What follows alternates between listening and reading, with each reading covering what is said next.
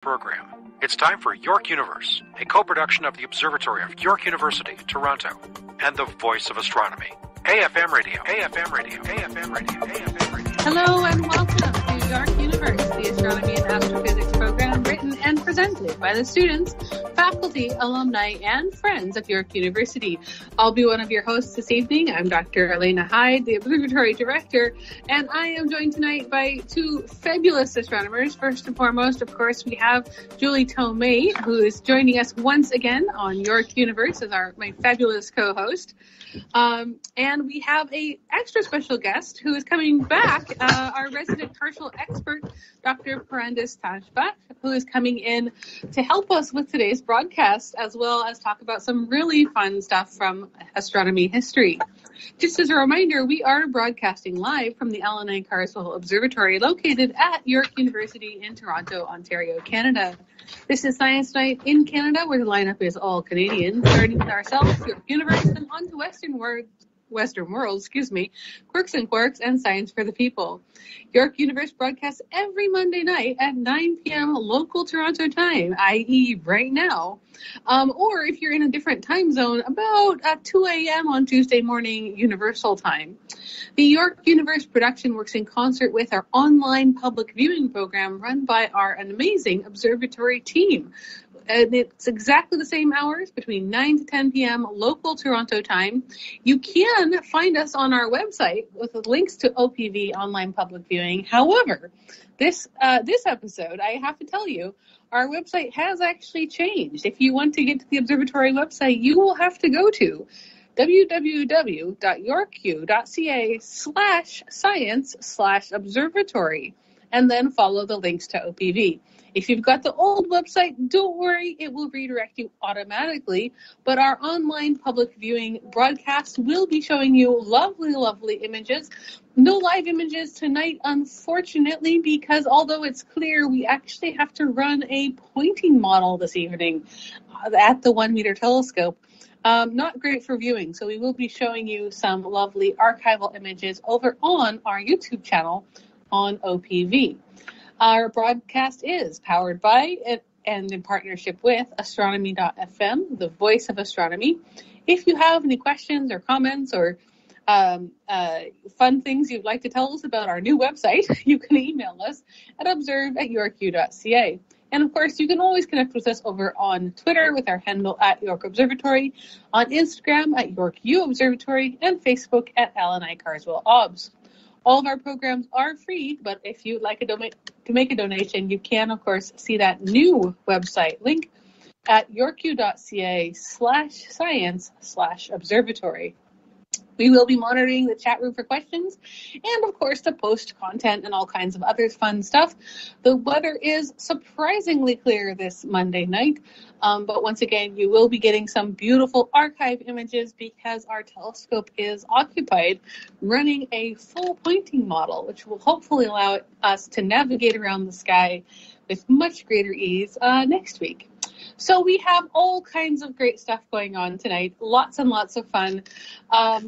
Julie, Parandis, how are you both doing? Julie, how are you doing? I'm doing well, thank you. And Parandis, keeping an eye to the sky? Yes, I am, and I'm so happy to be here tonight. It's an exciting time to talk about the moon. It is. And of course, we're just coming off the back of a full moon and a Mars occultation and all kinds of moon news. So we'll probably get to some of that later on. Of course, we usually run these shows with a little bit of retroactive. So we're going to start with our going back in history with a really quick version of This Week in Space and Astronomy History. It's actually just going to be a quick 2-round blast. So I think I'll take us over to Julie first. And Julie, if you'd like to take us back to, I believe, the fabulous 1970s. Absolutely. We are going to December 12th, 1970. And the event is that an Italian ground crew becomes the first to launch a satellite for NASA. with the launch of the Uhuru satellite from the San Marco launch platform in Kenya. So the name of the satellite, Uhuru, comes from the Swahili language, where it means freedom. The satellite was also known as X-ray Explorer Satellite, SAS-A for Small Astronomy Satellite A, it being the first of a 3 spacecraft SAS series, or SAS-1 or Explorer 42, but Uhuru is such a prettier name, so we'll go with that. It was the first satellite launched specifically for X-ray astronomy, and it performed the first comprehensive survey of the entire sky for X-ray sources. Its main objectives were to survey the sky for cosmic X-ray sources in the 2 to 20 kiloelectron volt range, to determine the discrete source locations with a precision of a few square minutes of arc for strong sources, and a few tenths of a square degree at the sensitivity limit, to study the structure of extended sources or complex regions with a resolution of about 30 arc minutes, to determine gross spectral features and variability of X-ray sources, and to perform, where possible, coordinated or simultaneous observations of X-ray objects with other observers. Throughout its lifetime, it discovered over 300 new X-ray sources, made observation of known X-ray sources like Cygnus X1.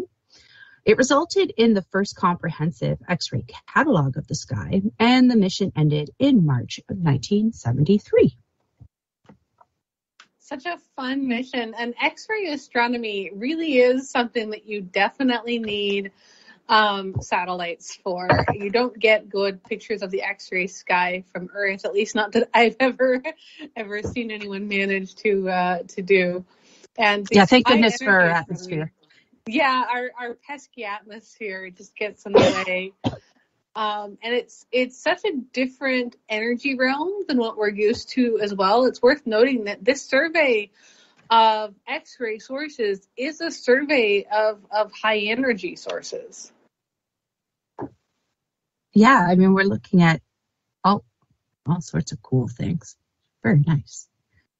And some of these targets, of course, have become classics. I remember having to observe one of these, the Vela X1, which I believe was also targeted by Uhuru. Yes, it was. And back in my undergrad, in olden times. Very, very, very fun stuff. And of course, I just have to mention, you do get, of course, a great natural sci-fi connection, because Uhuru is very close to Uhura, who, of course, everyone knows is from the original series Star Trek. So great science and science fiction crossovers. Yeah, absolutely. The name comes from the same place. Nichelle Nichols had a book that had the title Uhuru with her when she went to read for the part. And they were looking for a name for the character, and so they went with Uhura, but it comes from the same Swahili word. Yeah, it's really wonderful stuff. Do you have a favorite X-ray source, Perandis? Not that I can think of at the moment. Cygnus. That's a really, really good one as well. I think that's also very popular to image in radio, as I've heard. That's true. Anyways, studying the sky for cosmic X-ray sources back in the fabulous 70s. So wonderful, wonderful stuff. All right, so going through space and astronomy history, I'm going to take us to a little bit of a different location. I'm actually going to go all the way back to Apollo 17. So some people might remember, I suppose, depending on your age, you might remember back in 1972, we had Apollo 17, the last moon mission. And in particular, I'm going to concentrate on December 11th and 12th of 1972. So more of the fabulous 70s, but we're looking at Apollo 17 and the last lunar walk or moonwalks. Apollo 17 being the last mission, they kind of knew it would be the last for a while. They didn't realize it would be the last for a very, very long while, since 1972. So they did try to get as much walking on the moon as possible. And their first EVA, or extravehicular activity, number one, started on December 11th at 11:54:59, so almost midnight, and went over into December 12th. And this is a really interesting one because you had two astronauts, Harrison Jack Schmitt and Eugene Cernan, who were going on these EVAs. As I say, the first one starting on the 11th/12th. And there's a very, very famous moon clip that you can look up, and I highly recommend everyone to check it out. It is those two astronauts, Harrison Jack Schmitt and Eugene Cernan, walking on the moon, skipping merrily, which is fairly difficult, and singing their own version of the song, The Fountain in the Park. And I think this is the only musical number ever recorded on the moon. And in particular, the song, if you haven't heard it before, I am actually not going to sing it, despite this being a radio show. But The Fountain in the Park has the lyrics, "I was strolling on the moon one day in the merry, merry month of May." And so, of course, they sung it in a similar way, but when they got to May, they sort of argued about May or December because, of course, they were doing this in December. But the song lyrics clearly mean May because you need the rhyme. So then they got to the part of, when to much to my surprise, a pair of bonny eyes. They do a whole series of doop-de-doops and intercut with, boy, is this a neat way to travel. So it's very, very silly, as much fun as you would hope.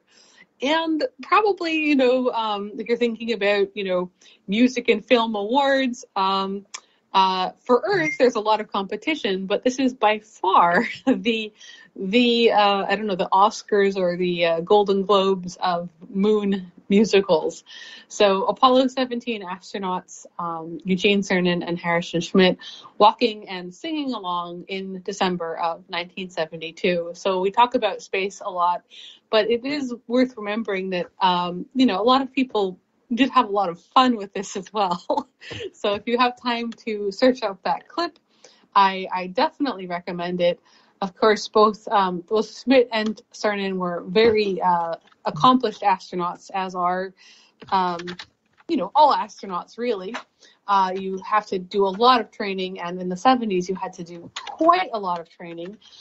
Schmitt, in addition to being somewhat of a lyricist, he was also the only geologist in the astronaut car at the time. And we talked about this, I think, 1 or 2 episodes ago. Getting a geologist on the mission was a priority for scientists, because at the time it was pilots who were usually assigned to be astronauts. You had to have some piloting skills, but the scientists revolted, and we did get a geologist on the moon, a singing and dancing geologist, no less.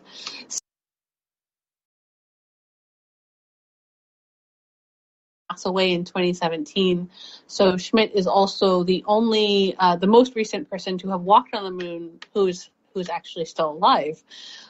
It is a little bit sad that some of these astronauts are passing away now without seeing us go back. So Schmitt was an active purveyor documenting Apollo geologic results, and he also took on organizing NASA's energy program office in addition. So it's really fun stuff. Cernan, as I say, he did unfortunately pass away in 2017. He was the 11th human to walk on the moon. And, as I say, in addition to being somewhat of a singer and a dancer, he also was on the third and final lunar excursion, the last man on the moon. So if he was still alive, he would officially be the last man on the moon to ever have gone there. Despite all of our recent progress, we still have not, to date, sent any humans back to the surface of the moon. That might change, hopefully, in the next few years, but it hasn't yet. So if you're looking for the song, you can search for "The Fountain in the Park" on the moon during Apollo 17. And if you search for Apollo 17, you'll see a lot of shots of Cernan. And you'll also see a really, really wonderful picture that they took from Apollo 17. We've seen some beautiful pictures come back from recent missions, but the blue marble is an iconic photo of Earth from space, which was credited to the three crewmen of Apollo 17. So Apollo 17... has all kinds of interesting, fun facts you can look up about it. It was a real moment in history, although we're hoping that it is repeated at some point. It was not just Cernan and Schmidt, but they were also accompanied by Ronald Evans, who was on the flight as their command module pilot, and of course he flew them to the moon. And we had just so much going on with this mission. It's kind of amazing that no matter how busy people get, people always will want to have fun. And Cernan, in addition to, of course, singing and dancing, he actually did a press conference with Snoopy, a famous sort of cartoon character. So by all accounts, they did have quite a lot of fun with this mission, and it's too bad that it was, as I say, the last one and the last words ever spoken on the moon by humans. They did have a successful splashdown, returning back to Earth after spending 75 hours of lunar surface stay time and 17 hours in lunar orbit. They brought back with them 110.4 kilograms of moon rocks, lunar material, and some estimates have been made about that 110 kilograms, just exactly how much that would be worth if you could sell it. There's still some problems with selling moon rocks, so I don't think it's allowed. So don't buy moon rocks. But very, very fun moment in history, and a really interesting little moment in time, because it was, of course, the 11th and 12th that they were stepping onto the surface of the moon with their EVA number 1, which was 7 hours and 12 minutes, so the first of several EVAs for this last moon mission. And if we had to go out, at least we went out with a song and a dance. So something to remember for the next astronauts thinking of going to the moon. The bar has been set, so pick your song lyrics now. You do have to have a little bit of fun when you're up there. Yeah, and I mean, I was thinking about it. What song would you bring to the moon to come back to?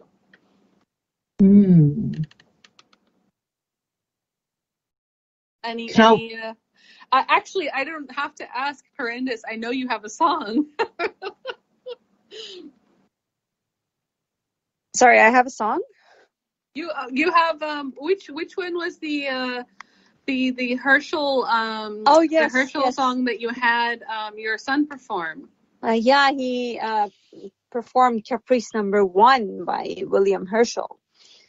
That would be a very good choice of a song to bring back. It doesn't have lyrics though, so no, it's just solo violin. I don't think you can play the violin on the moon, can you? You could play it in the space capsule. Yeah, you can. Yeah, that would be beautiful, really beautiful. So we'll bring some Herschel recordings on next. I hope they bring some Herschel recordings. That would be wonderful. Yeah. I'd be tempted to start singing "Fly Me to the Earth." That's a very good choice. That's a very good choice. I just don't know the lyrics to that many songs. But pick something simple and catchy with a really fun lyric you can dance around to. Maybe the one that doesn't require musical accompaniment, because of course, as you say, no one was able to play instruments for them as they were dancing around on the surface of the moon, because there's no way to transmit sound other than microphones.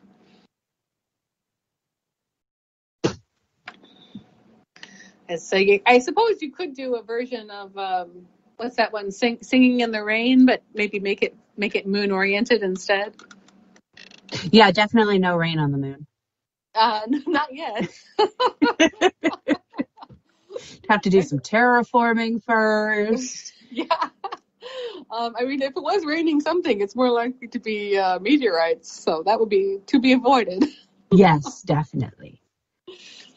Anyways, huge shout out to some very sort of fun-loving astronauts back in the year of 1972. Actually, this is all of our This Week in Space and Astronomy history, because our main discussion is also history. So I'm going to do a couple reminders a little bit earlier than we usually do in this show. We have a very, very interesting, fun guest talk coming up on this Wednesday on our Teletube broadcast. That's our YouTube channel that runs every Wednesday that we're not doing in-person tours. And you will have to go to the new website. That's right, we have a new website by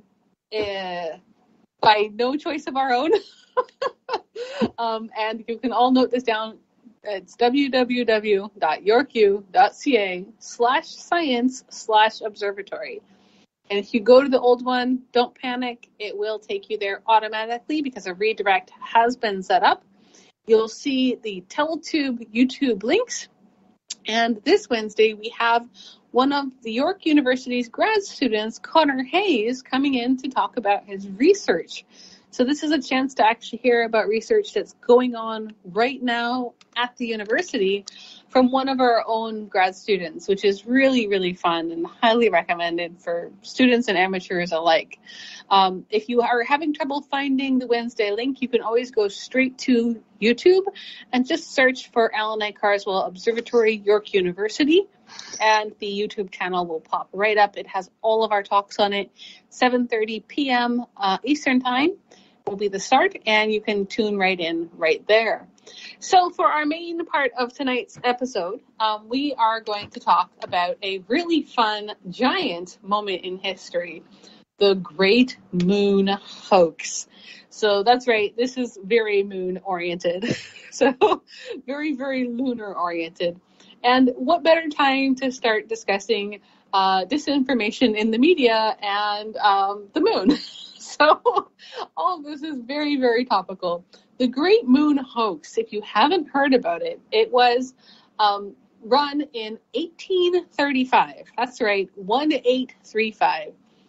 It actually began on August 25th in 1835, so it's technically not a This Week in History, but it was about, supposedly, the discovery of life and even civilization on the moon. That's right. And the discoveries were falsely attributed to Sir John Herschel, who was, at that time, and I think even today, well known as an extremely prominent astronomer. So the story was advertised in August 21st, 1835 as an upcoming feature allegedly reprinted from another newspaper. So this is the first hint that maybe something is not quite right, because it's a feature reprint from somewhere else that you didn't really know about. And the pictures are lithographic pictures drawn, and they actually have some lithographs that you can find if you look this hoax up. So they actually published the first in a series of 6, 4 days later on August 25th. And so the headlines read things like, "Great astronomical discoveries lately made." So it doesn't sound like clickbait to us now, but it definitely was clickbait of the time. They had man-bats, no Batmans, but man-bats. They had, civilizations, goats, unicorns, I believe, were in there somewhere. And the articles came out, and they looked just good enough, apparently. Now it is kind of debated about whether or not it might have been satire, because of course you get more and more ridiculous claims as you start reading further and further. Bipedal tailless beavers, I think, was one. So the Great Moon Hoax is kind of an example of lots of different things all smushed together. But they definitely an exercise in critical reading, and a conspiracy theory for the ages, if you will. So people still sometimes question the Apollo moon landings, but this particular hoax was pretty fun by today's standards. It's there's life on the moon and the civilization, so it kind of has an awesome tilt to it. So the hoax is now well known as a hoax. We have very, very good images of the moon where there are clearly not tailless bipedal beavers of any kind. Also, not even air to transmit sound, so singing is a problem. But it does still have a lot of really interesting aspects. So I think let's start by handing this over to our resident Herschel expert, Parandis. What's your take on this story? Well, this is a fascinating story that I think should be read in its own time and space, so people realize why it had such a great impact. Basically, this was a time like 1835, the 19th century, beginning of the 19th century, was a time that belief in the existence of extraterrestrials, even in the solar system, was something quite, popular. So I would say maybe even more than today. People believed, for centuries, people had believed that the universe is populated by intelligent beings. And this goes back actually all the way to the time of Pythagoras, who argued that the moon is actually inhabited by beings who are 15 times more superior in terms of beauty than those that inhabit the earth. So for centuries, people were actually thinking that the moon is inhabited. There were proposals put forward towards the end of the 18th century, beginning of 19th century, as to how to communicate with the civilization that potentially exists on the moon. One of them was allegedly put forward by the Prince of Mathematics, Gauss, where he basically suggested that a version of the windmill proof of the Pythagorean theorem be produced, like a huge image of it, in Siberia by basically farming wheat, by planting seeds of wheat, and then the color contrast is going to show the people of the moon that we are intelligent and we have mathematics.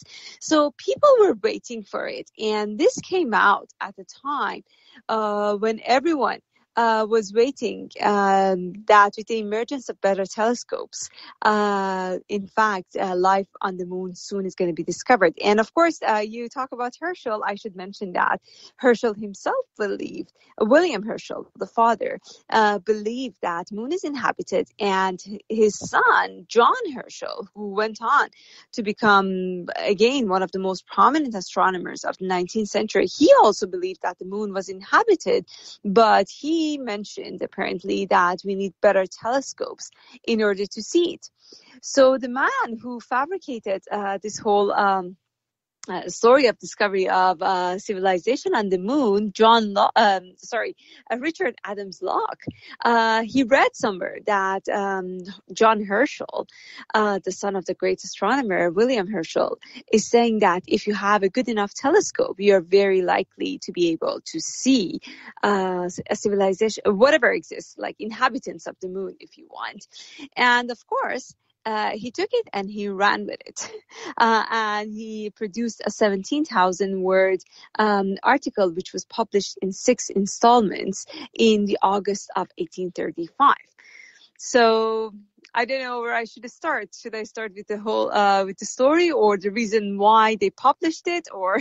I think we should tell a little bit more about the story itself as well, because it is a very, very interesting story to have out.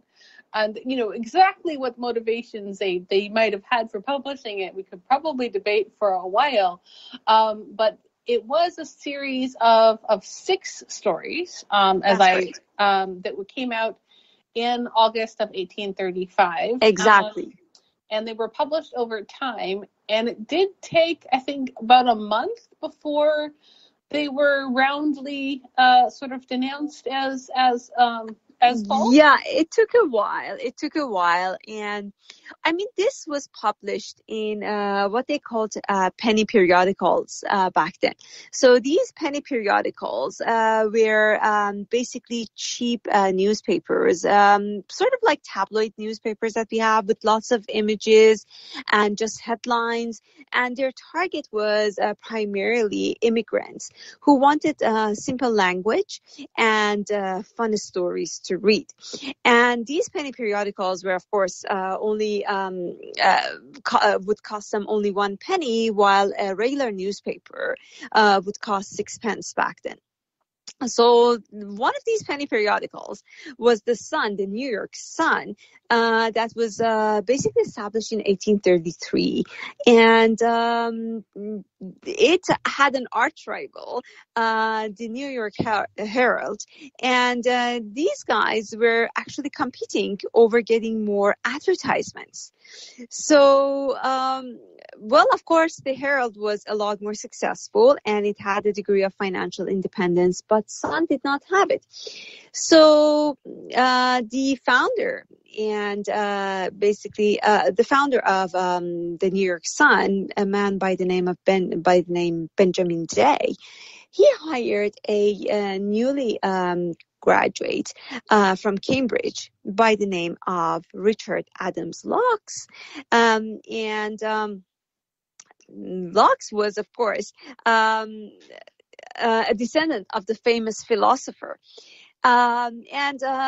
Basically, they wanted to find a way to increase the circulation of their paper.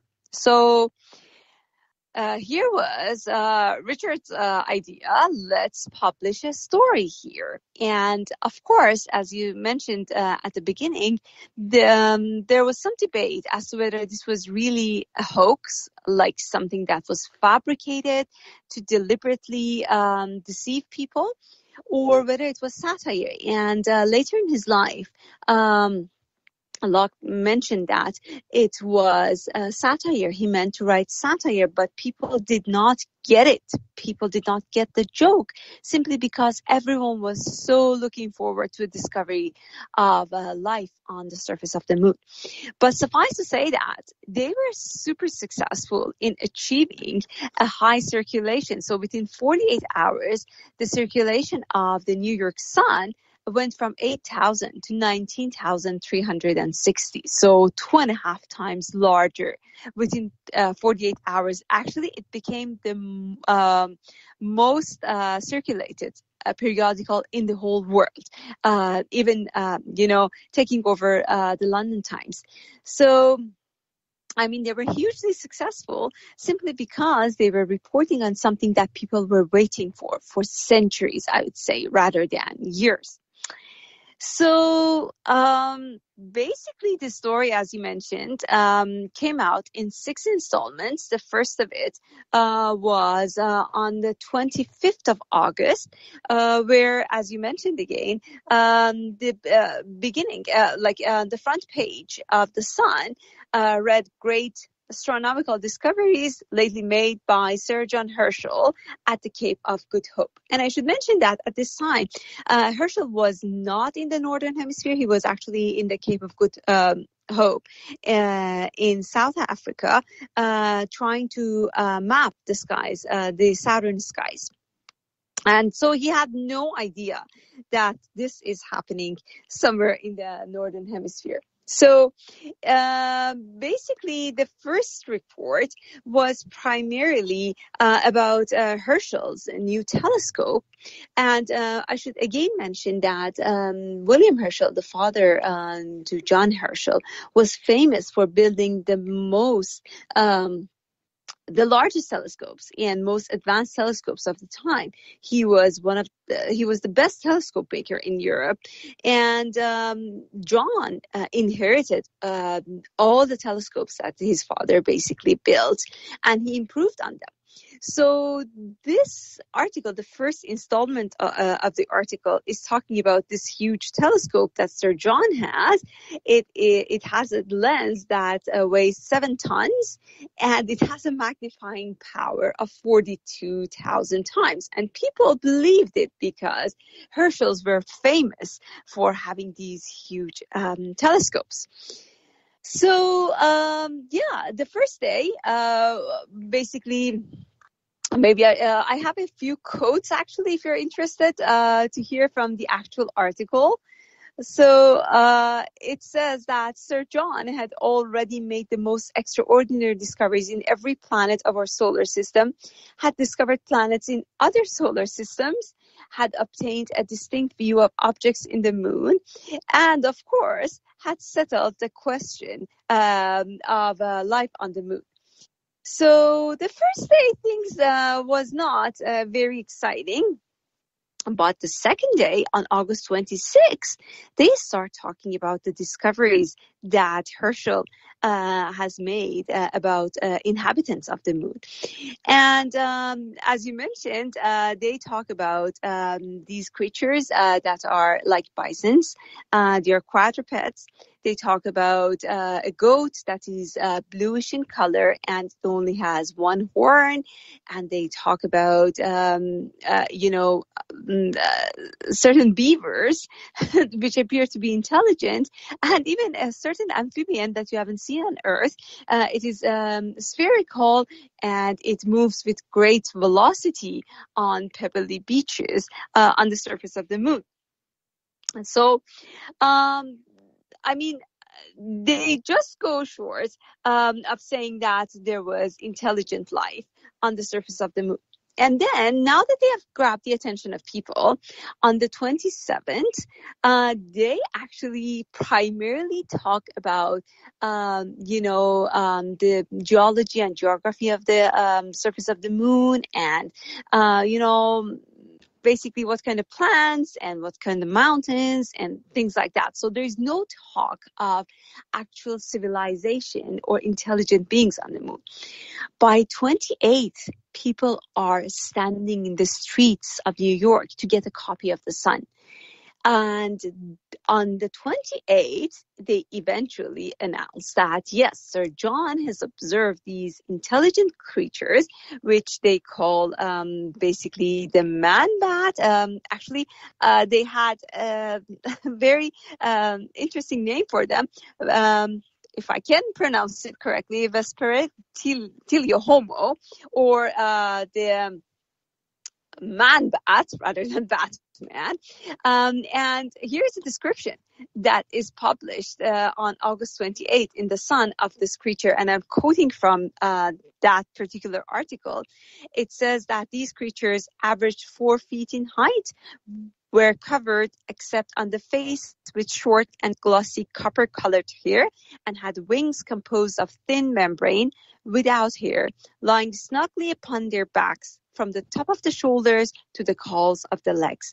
The face, which was of a yellowish flesh color, was a slight improvement upon that of the large orangutan, being more open and intelligent in its expression and having a much greater expansion of the forehead.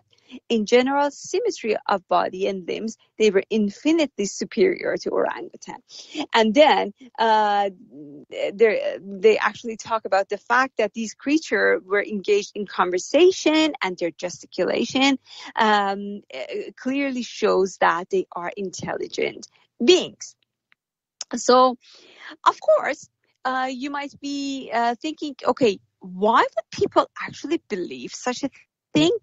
Well, they said that all of these, basically the whole narrative is coming from a scientific publication in a journal called Supplement to Edinburgh Journal of Science.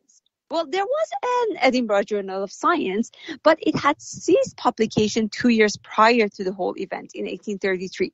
So they added the word supplement to the whole publication to make it, to basically dispel any doubt that people might have. So, I mean, this continued. And eventually they realized that now, we have announced the existence of intelligent beings. How are we going to continue with this? So on August 29th, basically, they talk about the discovery of a significant temple, which was made of polished sapphire and had like a sphere that was sitting in the middle of a set of flames that were made by metal. And they were thinking about the potential significance of such a construct on the surface of the moon. Was it religious, or was it about some sort of, memorial? And then Locke realized that, okay, we have to finish this. We cannot go on. And of course, by this time, as I said, the publication, the number of the periodicals that we're selling were very, very high. It was the largest, it was the best-selling periodical, let's put it this way, on the surface of the earth. And in order to get an advertisement there, they had to, people had to send their material before 6 p.m. or the sun would not guarantee a space. I mean, it had become widely successful. So on August 31st, they want to finish it off and somehow stop this. So they say that, yes. So what happened was that they had basically lowered the telescope, but they had accidentally set it towards the east, where the sun would rise the next day. And that caused a fire in the observatory. So none of basically... So they could not observe the stuff that they observed because of the damage that was caused by this fire to the observatory. And that was the end of it. Now, during this time, there was actually a fire in the office of Herald, which was the arch rival of the Sun. And their editor didn't have time to actually respond. But the moment that they settled down, they started accusing Sun of fabricating stories, and they said that the man behind this is Richard Adams Locke. And Locke kept saying, no, he denied it. And as he was denying, basically they started publishing the whole 6 installments in the form of pamphlets, and they sold 60,000 of those. And the interesting thing is that people believed it. I mean, no one, there were very few, I should say, who doubted it. In fact, there were, this is very interesting. One clergy in America warned his congregation that he might have to solicit funds from them to send Bibles to the inhabitants of the moon. And it was also reported that the philanthropists of England, they had frequented and crowded meetings at Exeter Hall and appointed committees to inquire in regard to the condition of the people of the moon for the purpose of relieving their wants and, above all, abolishing slavery if it should be found to exist among the lunar inhabitants. So anyhow, everyone believed it. And then, of course, at some point the bubble burst, and basically Locke said, yes, I authored this, but I did not mean a hoax. It was supposed to be a satire.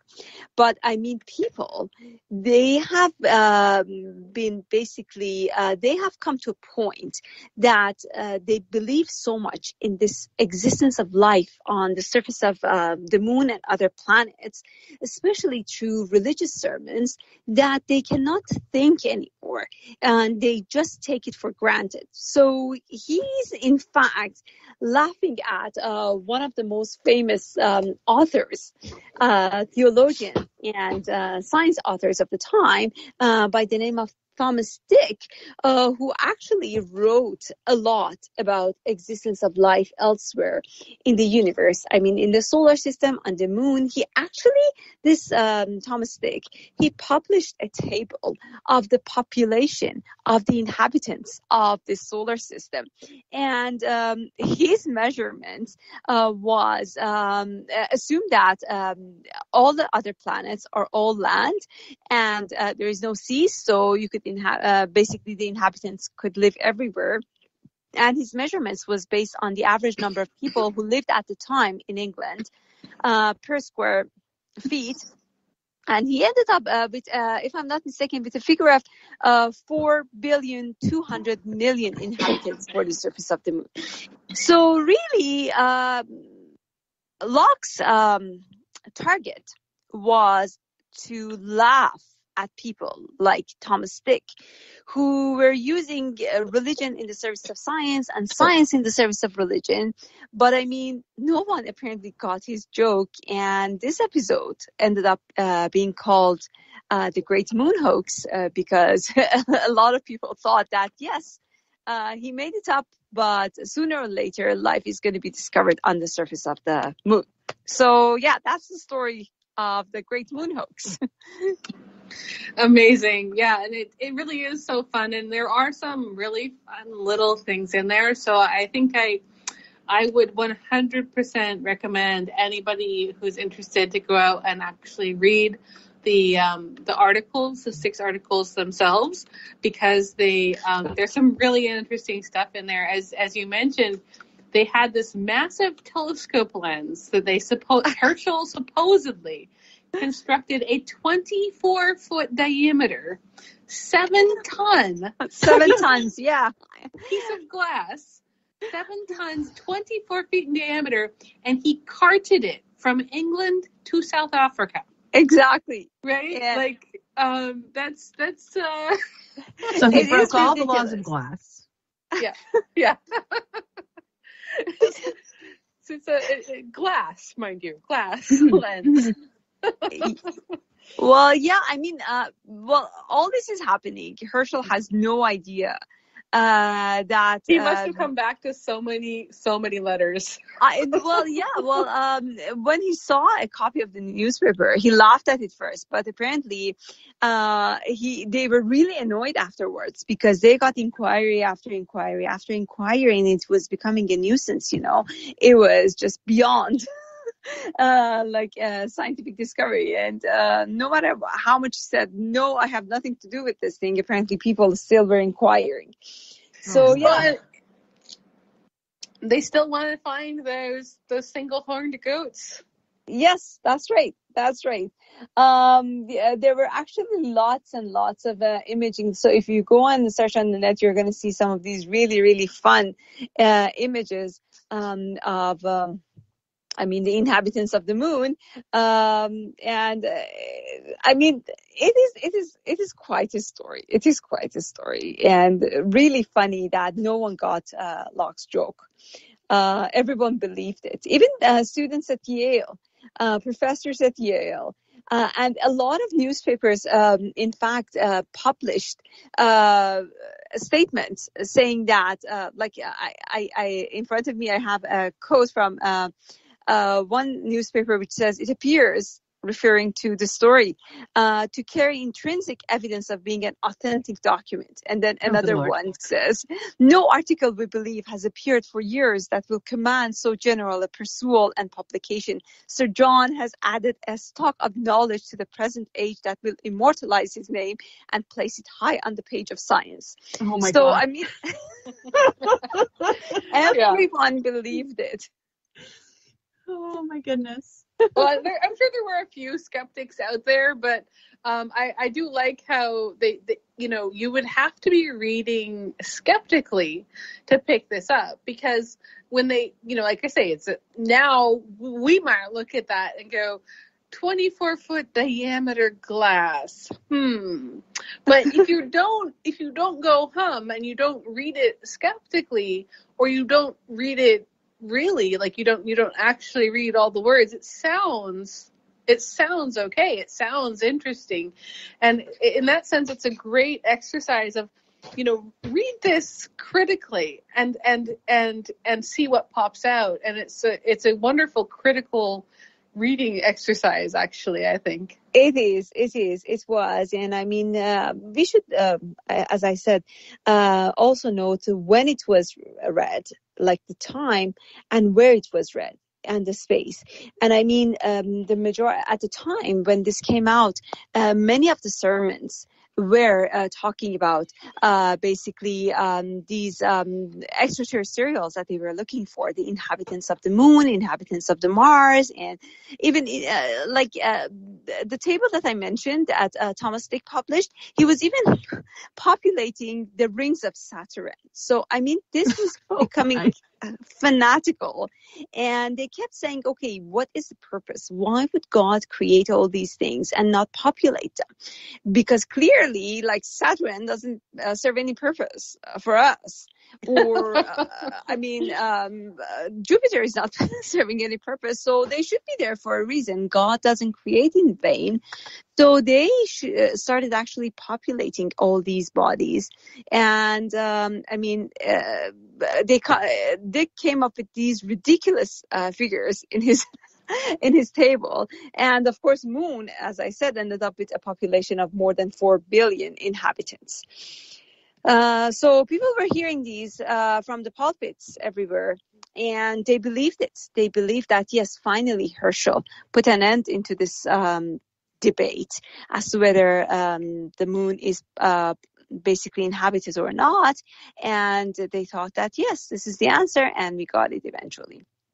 So anyhow, as you said, it is a very good exercise in reading things critically and being skeptical about whatever you hear. I keep looking at this portrait of a man bat. Right. And its wings, and I keep thinking, that's not how bat wings work. Right? Like, well, how big of wings would you need on moon gravity, though? Well, I mean, the thing is, they have the wings. They have like a membrane spreading from the arm of the bat, the man bat, down to its thigh. And if you know anything about the biology of a bat, it's like the wing of a bat is, if you take like all your fingers except your thumb and elongate them, that's the bones in the wing of a bat. But he still has his normal hand. He just has these extra random bones sticking out of his back into these membranes. I'm like, this is not how it works. But I guess you would have to know something about bat biology to like look at that drawing and go, that's not right. Yeah, exactly. And even today, most people probably wouldn't catch that. Yeah, and the drawings were made, after, I think most of the drawings were made after the publication, because the publication did include a couple lithographs, but there's also a lot of what's called, basically fan art, right? Yes. That's right. So much fan art. Produced later.